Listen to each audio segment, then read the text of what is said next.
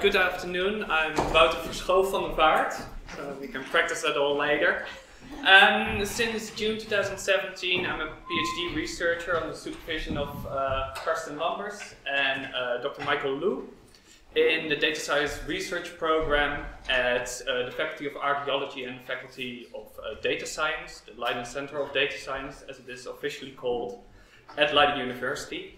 And so the data science research program, just to go a little bit into that, is a collaboration between all the faculties from Leiden University and the newly formed Leiden Data Science Center. And the idea behind this collaboration is that every faculty has 2 PhDs within the program that are all working on big data problems within their own field, but use the same methods and techniques so that we can share our problems and our solutions. So my research project will explore the implementation of advanced computational methods to develop a generic, flexible and robust detection method for archaeological objects in remotely sensed data. More specifically, I am developing a workflow to detect archaeological objects within LiDAR data. So the objects we have been looking for in our first experiments were barrows, Celtic fields, so the Iron Age field systems, as we now have to call them, and the charcoal kilns. So what I would like to do today is take you through my workflow. I will first talk about the actual input of the workflow, the LiDAR data, and the research area where this LiDAR data is derived from. Then I will discuss the visualization I have used and the resulting data set that was used to train, validate, and test the model. Then I will talk about the actual CNN model we have used, faster RCNN, and what changes were made to this model to make it better compatible with our data. I will show some of the first results, and we will end with some future developments also within the research project. So the research area here highlighted is in the central part of the Netherlands. It's a forested area and it covers about 5% of the total area of the Netherlands. And so we are very fortunate in the Netherlands because for the entire Netherlands we have interpolated LiDAR data available, which is called the AHN, het actueel hoogtebestand Nederland. And this has an average 6 to 10 ground points per square meter and 50 centimeter resolution. It's freely available online through the repository PayDoc. So this data is normally disseminated in tiles measuring 6¼ by 5 kilometers, so that's 12,500 by 10,000 pixels. That's important for later. So our research area is 75 of these tiles, and it covers about 2,350 square kilometer. And so for my initial experiments, I used some training areas here in blue, a validation area in yellow, and a testing area in red. And these specific areas were chosen because of the known archaeology within these regions and also the amount of known archaeology, and because of the research that has been done by our faculty in the past. The blue areas were the 3 main areas of research in the PhD research of Dr. Fontaine-Bourgeois on barrow landscapes, and also our faculty has been doing barrow excavations here since 2006 in the Ancestral Mounds project and in the Networked Landscapes project. So the first step within the workflow was to visualize the LiDAR data, and in the Netherlands LiDAR data is normally visualized in hill shade or in shaded relief. However, mostly based on the work of Kokal and Hesse, other visualization techniques were tried and some were found to be better suited for our research area and the archaeological objects we were looking for. So eventually we decided to use local relief model or simple local relief model from the RTV toolbox. So the next step was to build a data set with the training and validation and testing sub-dataset. And the dataset was developed to be comparable in image size and in organization to a well-known object classification dataset, Pascal-Vox. And Pascal-Vox is regularly used as a sort of benchmark dataset for neural networks. And also most off-the-shelf neural networks can use a dataset that has been structured in the way as Pascal-Vox. Therefore, all the light data was put into QGIS and was further split into subtiles measuring 1000 by 600 pixels. This is also the size of the images in Pascal-Vox. All known archaeology from the regions, from several different databases, was plotted on the LiDAR data, and tiles were selected with known archaeology. These were subsequently labeled in LabelImage, which is a small program also designed to make data sets comparable to Pascal-Vox. So we have a total of 470 of these subtiles images, split into a training data set of 365 images, a validation set of 41 images that was used to monitor the model during training, mostly to see if it was overfitting or not, and a testing data set of 74 images. However, during the development of the data set, one of the problems we ran into was that although this area has been surveyed quite extensively in the past, a lot of new archaeology was found. So prior to the making of the dataset, about 900 barrows were known. This is just the northern part of the research area.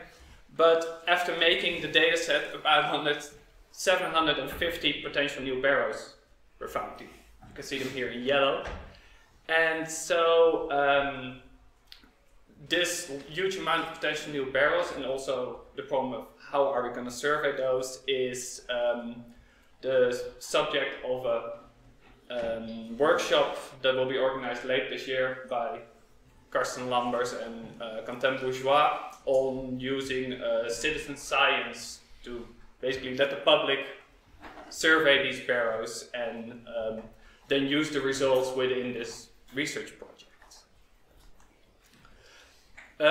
Also, some archaeology was found that prior to this was only very sporadically documented, such as these charcoal kilns, and these were then later also incorporated into my dataset. Also some chance finds were found, such as this potential Roman marching camp next to two new barrows. These new barrows have been recently confirmed by corings by Quentin Bourgeois and myself, and the Roman marching camp will be investigated later this year. So after we make the dataset, we could start training a model, and from the outset we decided we wanted to use a pre-trained CNN because of the clear advantages of transfer learning on small datasets.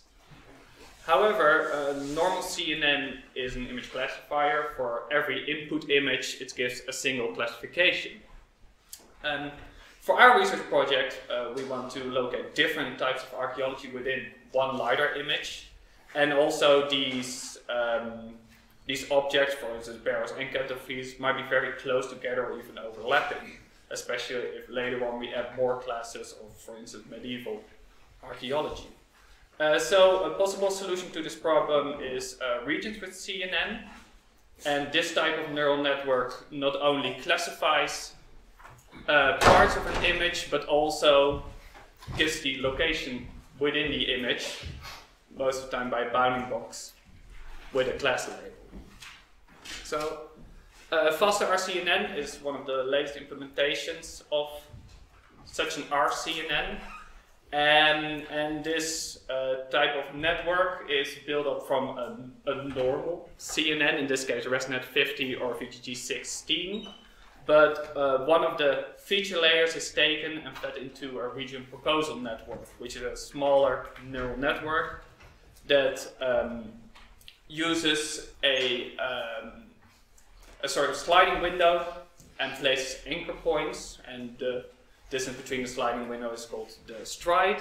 And on these anchor points, it places certain bounding boxes, anchor boxes, and the size of these are also predefined.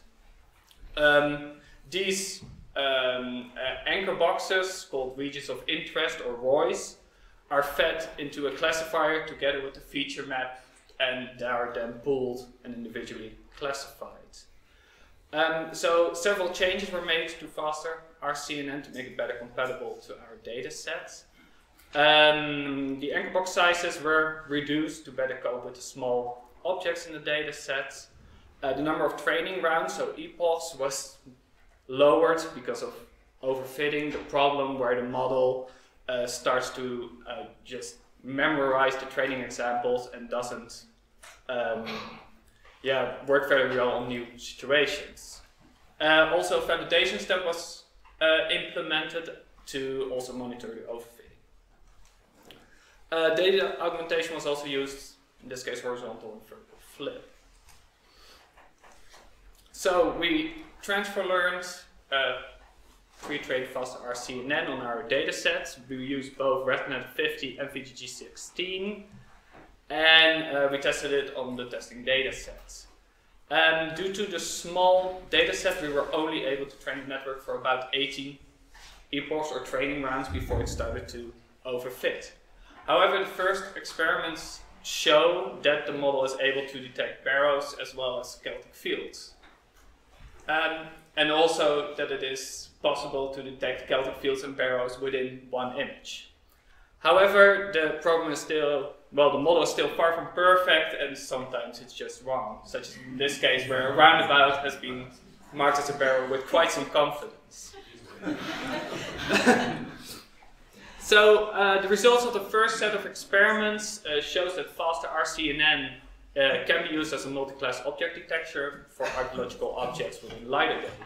So the best F1 scores of the first experiments are around 0.6, 0.7, and so the F1 score is a measure of the accuracy of the model and is a main of the precision and recall, with 0 being the worst and 1 being the best. So what are now the next steps within our research project? Well, the first step is to further improve the model and also incorporate more classes by revising the model, such as lowering the stride of the model, changing the anchor boxes, sizes, and implement additional data augmentation. Also, one of the things that might be interesting to test is see if pre-training the model on a data set that's more comparable to the LiDAR data might give better results. Another step is to enlarge the data set, also by the citizen science project and also by doing ground truthing within the field, possibly by our faculty staff. Also, one of the things I'm going to work on in the near future is to develop a bbox localizer tool, or BLT. And this tool will be used to better implement results within a GIS environment. The data that goes into the model has positional data attached to it, so it has real-world coordinates, but it loses those when it goes through the model. And so the resulting bounding boxes also don't have real-world coordinates, but local coordinates. And what I want to do is, with the bbox localizer tool, convert these local coordinates back into real-world coordinates so that these can directly be put into a GIS environment. And furthermore, we also want to improve the workflow by automating certain parts of it and incorporating several parts of it within 1 or 2 programs. So in the long run, we want to develop at least 2 more of these workflows. So this first workflow was really a proof of concept, like can we use faster RCNN on LiDAR data. So the second workflow will mostly be an improvement of the first one and will also then be used on the remainder of the research area. What I also want to do is see if we can use this on a different test case, preferably also in a different type of landscape, to see how generic the model is. The third workflow I want to use is completely different type of data set. So different data type, for instance, aerial photography or SAR. So I would lastly like to bring up a point for the general discussion. Is there any interest in a shared data set of remotely sensed images with labeled archaeological objects? And if so, I hope so. How are we going to develop, structure, and maintain such a data set? So thank you very much.